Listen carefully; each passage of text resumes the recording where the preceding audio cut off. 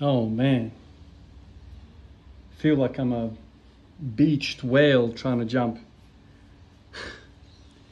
It's been a long time since I've been involved in any sort of athletic scene. Probably a good 10 years since I've last played basketball properly. Jumping, I don't even know when the last time I actually jumped. It's funny, right, to think about this. Spend so much time working on squatting, working on deadlifting, and yet I never jump. Something feels off about that. Something really feels off. I don't know why I feel that way, because squatters and deadlifters, that's not the sport of, you're not supposed to jump and whatever, but it's just, like when I think about athleticism, two words come into mind. Jumping and running. That's what athleticism means to me. Athletics, right? The word athletics. To be an athlete.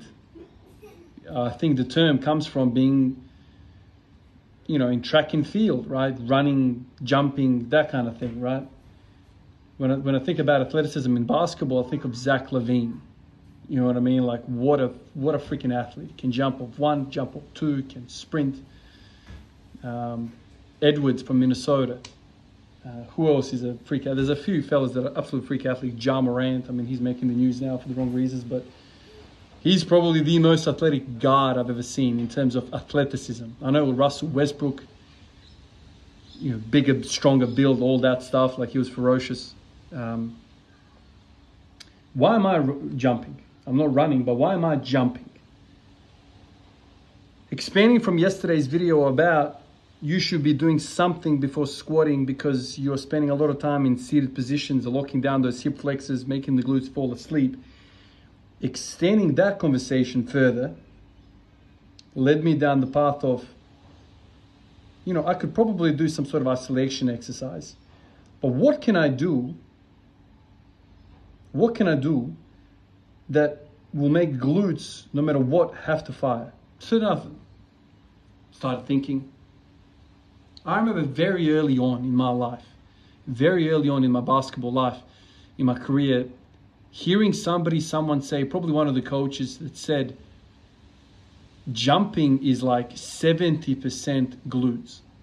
Now, to this day, I don't know whether that's true. When I got into lifting weights, I didn't get into jumping high or whatever. So I never really looked into like that stuff. I always just assumed at the start of my training that you get your squat up to double body weight, you're going to be dunking. That was kind of the thought. And so all I ever cared about was just putting plates on the bar. And that's all I really cared about. What I've later learned is that if you don't practice running, jumping, you're not going to be good at running, jumping. Specificity is king. Strength is there. That's the potential. But power expression is a different thing. So I thought, okay, finished work, sat a whole bunch, worked a triage, then after worked in the office, doing a bunch of things seated, right? So I thought to myself, how unnatural is it for me to get into a deep squat right now and put 180 on the bar? Why don't I try with something super light and explosive? Jumping.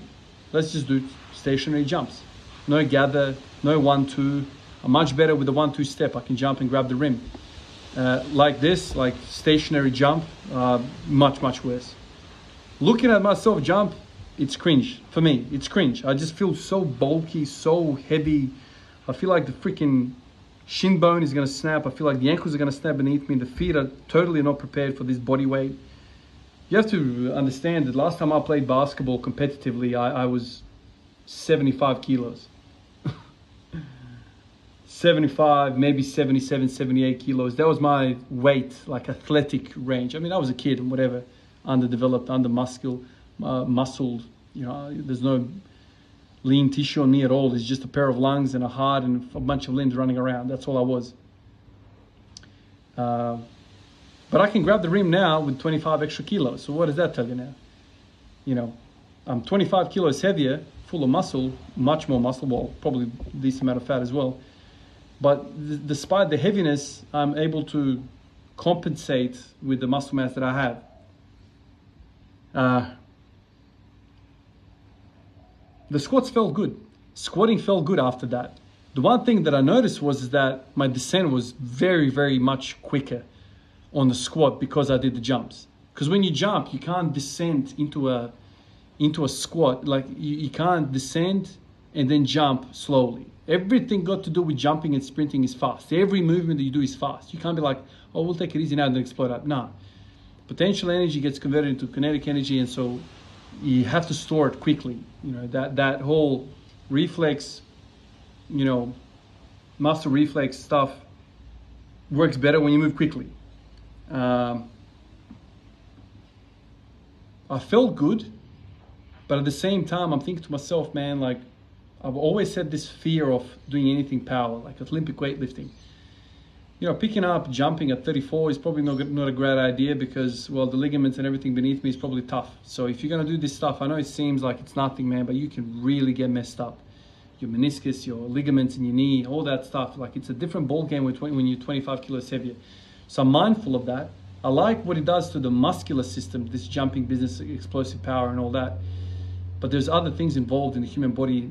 You know, I know us meatheads all we think about is muscle, but there's other things, man. There's the meniscus in the knee doesn't give a shit what you like, what you don't like. It has not tolerated this for a very long time. Same with the ligaments, same with the tendons. So you want to jump around, that's cool, man. We're going to get inflamed. So that's kind of along the lines that I'm thinking. I like the muscular kind of loosening. I felt really good, like through the hips. You know, when I got to the squat because of the jumping. It was like a great warm-up. I really liked it. One thing though, I was looking at the videos of me jumping. One thing that sticks out in my mind is that, look at that bottom position of me jumping. Look at that. What do you see? As I'm kind of gathering myself before to jump, I look exactly, I mean exactly in the same position as when I squat. Look at that. Doesn't that remind you of something? Me squatting and me jumping, identical.